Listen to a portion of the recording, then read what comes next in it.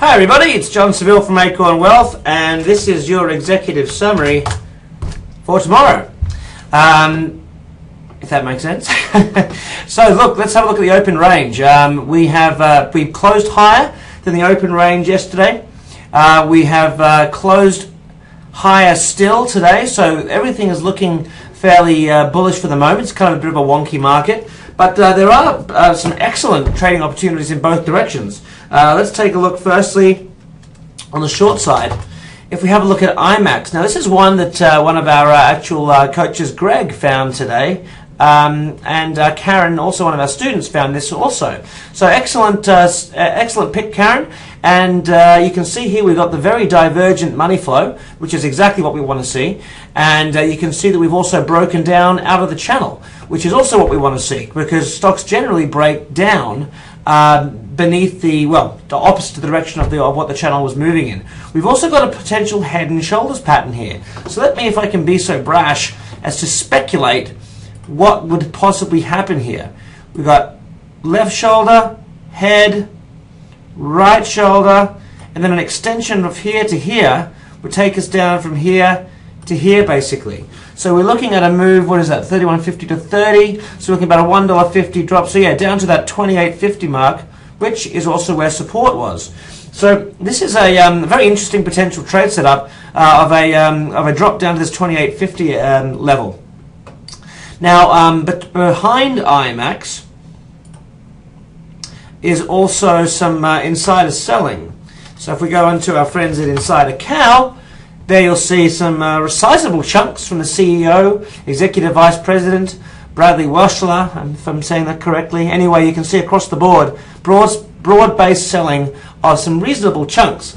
So we have the insiders, we have the pattern, we have a longer-term bearish and short-term bearish. So I like IMAX on the short side. What else have we got? On the short side, we have LAMR. Actually found this in tonight's stock scanning class. And this company has just been on a roll, up from 43 up to 53. But this has insider selling as well. If we go back and have a look, here's LAMR.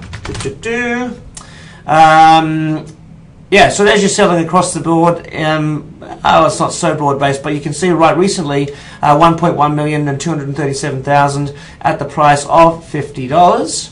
Just check the institutionals. Institutions are okay. So yeah, basically we're looking at the $50 price where they've been taking a chunk out. Very bearish closing on all these candles. Possible double top. Divergent money flow. What I'd be waiting for on this one though is a break of this momentum. You can see that there's power behind this. It's a momentum stock.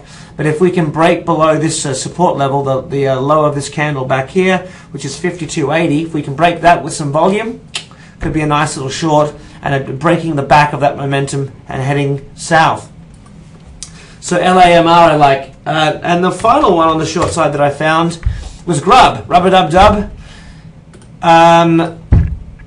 This stock GRUB looks like a bearish head and shoulders. If you have a look, this is a bit messy back here, but look at the head and shoulders pattern that's possibly formed itself out. Again, it's a little bit messy, but certainly has the comings of that kind of very predictable pattern. Now, I've done it this way because I've looked at the gradient of the line of some certain turning points we've had here, here, and here, and if we match that gradient with this turning point, these candles here, and this high, this kind of whipsaw, that's kind of how we get that line. It is, again, a little bit choppy, but this stock basically deals with takeaway food, and, well, I guess home delivery takeaway food.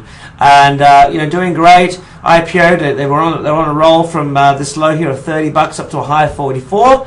And then Amazon came in and started a competing service, which is set to take a really big dint in competitors like this business. Now, I guess what we saw is that the insiders appear to have agreed with that statement, because we have seen a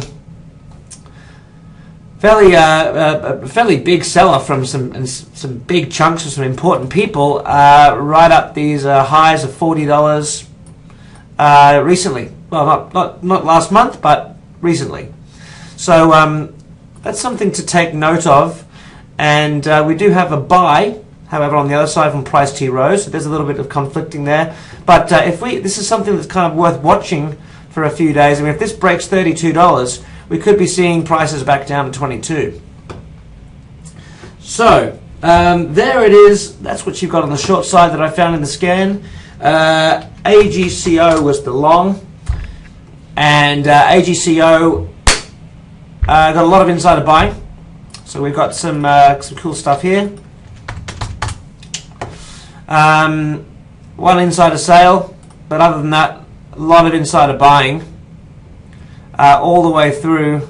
Basically, tons of accumulation going on between 44 and 45 and 46. A lot of buying going on there. Look at the institution there. You can see there's that accumulation pattern happening. And of course, we've got the this 44, 42, 44 price. That's where we're at right now. Price is going down. Money flow is going up. We've seen that pattern emerging since basically back here, which is so accumulation has began since basically July, and we've got a downward channel. And of course, you know that I like buying downward channels because they revert to the opposite side, so up. And we've also got this kind of very strong support level, it seems, at 42. So all in all, there seems to be some very healthy things here. So I'll be looking to either try and capture that somewhere between 42 and 43 tomorrow, or waiting for it to break the channel and buying it on the breakout. So those are the two ways I'm looking to trade that. And I don't hold a position in it yet, or any of the other stocks. Let's double check. Don't hold a position in any of those stocks yet, but those are what I'm looking at for my possible trades tomorrow. Yeah, so in terms of a target, I'd be looking for this to, ideally, if we can pick it up at 42, I'd be looking to start taking some profit off the table here at 46, or at least updating the stop loss. But ultimately, there's a lot of accumulation happening. This could see its way all the way back up to the $50 price. So, there you have it. That's the executive summary. Make sure you like our YouTube channel, like our Facebook, and we get these updates all the time. Have a wonderful weekend. Happy trading.